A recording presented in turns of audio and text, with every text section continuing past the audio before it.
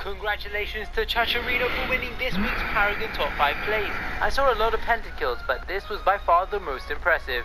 This week's bonus clip comes from Coco and Pepsi on Twin Blast as he finishes off killing Feng Mao. He's caught out of position with a steel ultimate slamming him down. He dashes towards the jungle and jumps down, landing on a branch, keeping him safe from Steel and Gideon.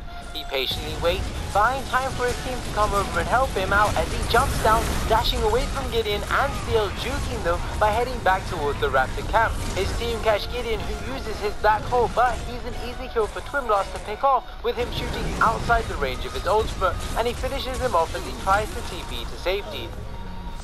I hope you enjoyed this week's Paragon Top 5 plays. If you did, be sure to smash that thumbs up button. For a chance to feature in the series, send your clips to www.paragooners.com. A link will be in the description below as always.